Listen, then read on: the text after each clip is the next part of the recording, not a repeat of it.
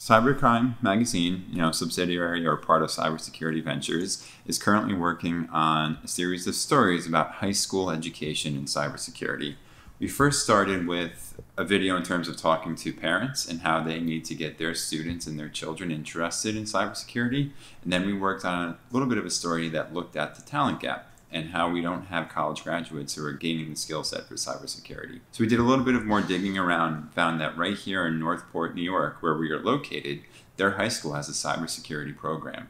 So I went to the school the other day, visited their lab, spoke with the teacher, the director, and coordinator of the program, met some students, and we're writing a story right now about what cybersecurity education looks like in action. I didn't actually observe a lesson. It was actually really interesting. The teacher, Bill Claps, he's the person who runs cybersecurity, and he models his program and actually uses it and runs it in conjunction with Syracuse University. The students are learning the exact same material that they would get as a freshman in a college.